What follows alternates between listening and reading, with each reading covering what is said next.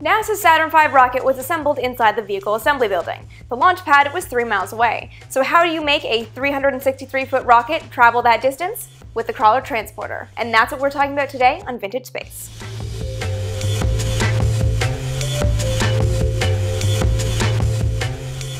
Figuring out how to get the Saturn V from the VAB to the launch pad fell to Kurt Debus, Georg von Tiesenhausen, and Theodor Poppel. All three men had worked with von Braun on the V2 project in Germany, so they had some experience in getting a rocket onto a launch pad. At Peenemünde, the Germans had transported their rockets upright on a platform by rail to the launch site. And that's the basic idea they brought to the Saturn V, except that the Saturn V was a little bit bigger. The V2 stood 46 feet tall. The Saturn V was 363 feet. It would have to be a slightly different solution.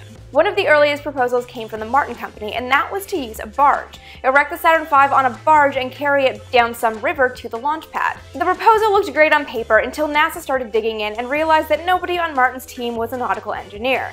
Small-scale testing said that when the barge moved through a narrow canal, it created a vortex that would make steering through the water basically impossible. And wind tunnel tests said that the gantry next to the rocket would act basically like a sail, adding significant drag. It was just not a viable solution. And neither were rails like the Germans had used in Peenemünde. It was just unrealistic to use rigid rails on the softer soil at Cape Canaveral.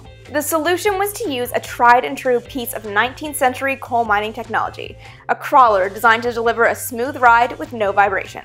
Scaled up, one could theoretically move the Saturn V without disrupting all the delicate systems and machinery. The finished vehicle was a 6 million-pound machine with 4 crawlers rolling on treads made of a series of 1-ton links supporting the main deck where the rocket would sit. Powered by 2 engine rooms with half a dozen locomotive-sized diesel engines each, the vehicle delivered a total of 6,000 horsepower to motors and levers. To keep the rocket perfectly level on its trip down the crawlerway, NASA developed an ingenious sensing solution. A pair of pipes filled with mercury ran diagonally from corner to corner under the platform, bending up at the ends, with a wire inserted into the tubes, a hair's width above the mercury.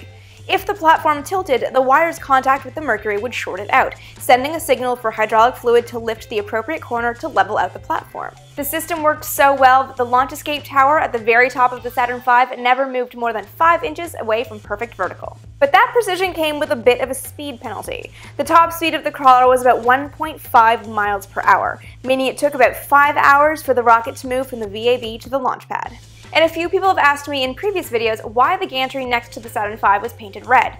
I haven't been able to track down a definitive answer yet, but I suspect that it was probably due to visibility. The same way the rocket was painted black and white so they could see it rolling in flight, I imagine the gantry was actually painted red so it would be visible against a daylight sky. But again, that's just conjecture. I am still looking up the proper answer to that one. But I did find that during the shuttle program, the structure next to the shuttle was given a zinc-based gray coating because of advances to corrosion treatment. Florida may be a great place for a launch, but that salty air isn't exactly great for metals. The same crawler transporter that took the Saturn V rockets also carried the space shuttles to its launch pad. So have any of you ever seen the crawler transporter in action?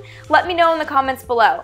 And if you want more Vintage Space content every single day of the week, be sure to follow me on Twitter as AST Vintage Space. And with new episodes going up every Tuesday and Friday, be sure to subscribe right here so you never miss an episode.